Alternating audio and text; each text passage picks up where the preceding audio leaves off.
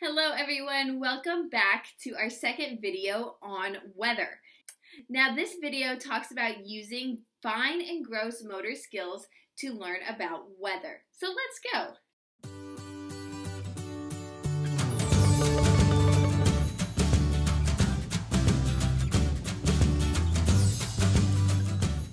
Welcome back to video 2 on weather.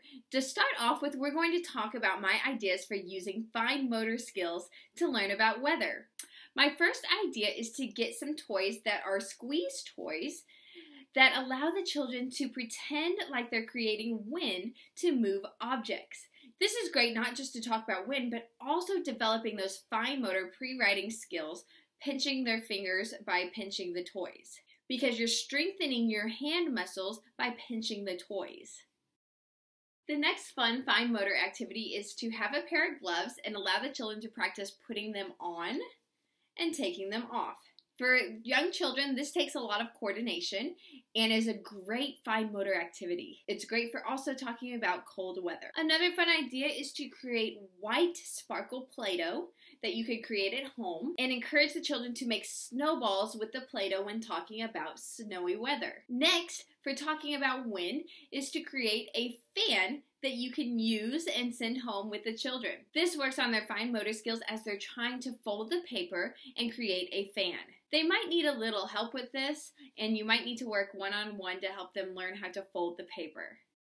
Okay, moving on to gross motor. There are a lot of fun things you can do outside for gross motor and weather. The first one is to set up a sprinkler and let the kids play in the rain. Another fun idea is to get soft white balls or cotton balls and let them have a snowball fight.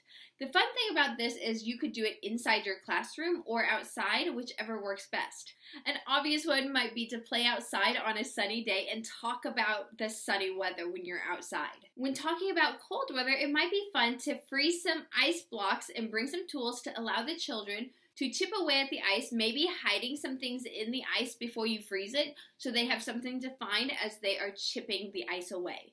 This is great for a hot day, but when you're talking about cold weather. If you can't go outside to do this, this is a great thing to also do maybe in a sensory tub if needed. And lastly, when you're talking about wind, you can have balloons and fans.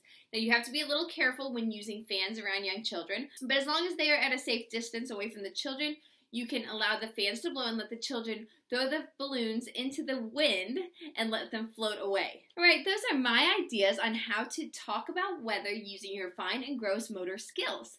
If you have any other ideas on how you could use those skills to talk about weather, please leave me a comment and let me know.